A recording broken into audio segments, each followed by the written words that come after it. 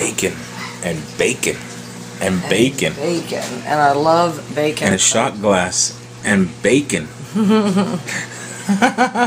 So we'll see how they turn out, if they taste good.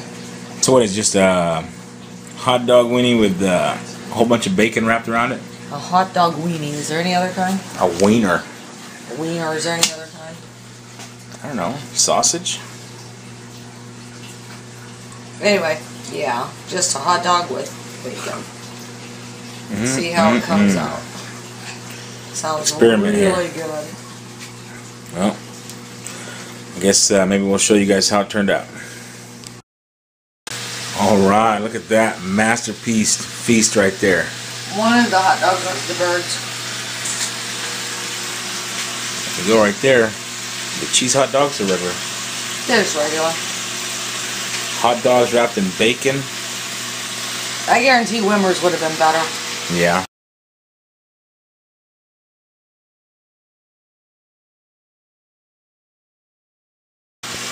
Wimmer's, these are the rat hot dogs, aren't they? The Oscar Mayer ones? Oh yeah, all hot dogs have rat turds. I think Oscar Mayer had the highest concentration of rat guts.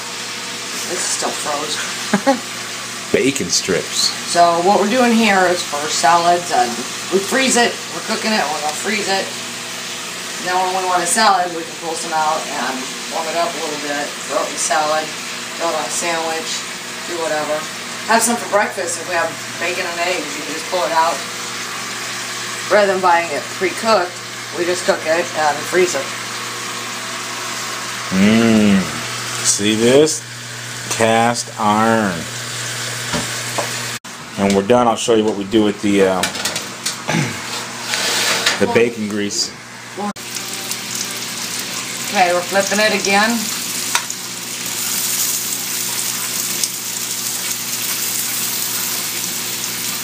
These better be good. They look good. We are going to put them on a bun. Maybe. I don't know. Almost look good as that.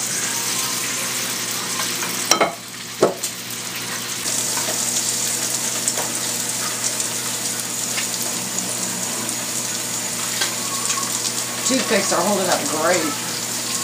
Pretty good, huh? I figured they'd burn up. Oh, they're doing good. Looks really good, I'll tell you that. Done. A couple more minutes, or a minute, I don't know. Quick. Alright. It's in here. I'm going to try by it without mustard first, and then with mustard. I can't stand ketchup, so see if it needs mustard.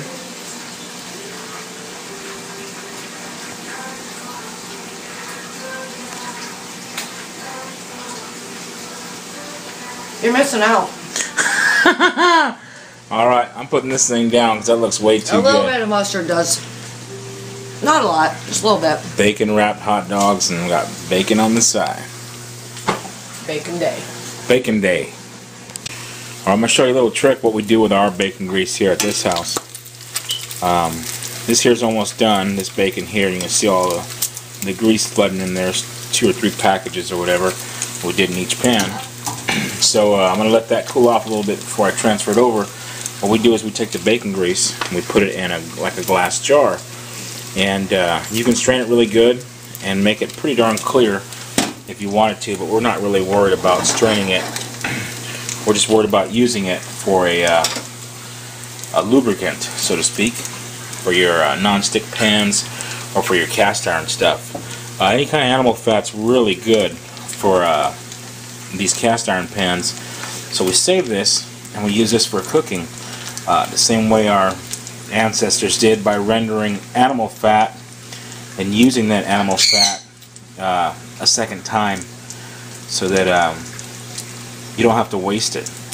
I know a lot of people might think, oh, this is so gross, you know, that's bacon grease and that's, you know, gonna kill you and blah blah blah and it gets bad, but it doesn't. Put that in the refrigerator right there, and once it gets cooled off really good, it'll turn hard and it looks just like lard. It's bright white. Take a little bit of that, throw in your pan, grease your pan up, store them that way. Then when you come out and use them, put a little more grease on them, heat up the pan, and cook whatever you want, and it should be pretty much non-stick. And it's a good way to use your bacon grease so you don't have to throw it in the trash. and it's really, really good. It makes just about anything taste better. Get that good bacony taste. It gets seasoned in your cast iron pans. Just like all cast iron pans, that you need to keep up on the maintenance on them. It's not a lot of maintenance. The more seasoned your pan gets, the easier it is to maintain that. If you look closely in this pan, you probably can't see it. In this pan here, there's actually a lighter gray color here and a darker gray color here. This is not completely seasoned all the way. And if you look at this pan here, it's just solid black. There's no gray at all. This guy here is really well and seasoned. Hardly anything sticks to that at all. So bacon grease is a really good option to use. So you can use lard or manteca or whatever the heck you call it. Any kind of animal fat that you render yourself. But this is just one way to not throw this stuff away. And it works out really good. It actually is good for your cast iron, and it makes your everything tastes better with bacon, right? Alright, tip of the day there.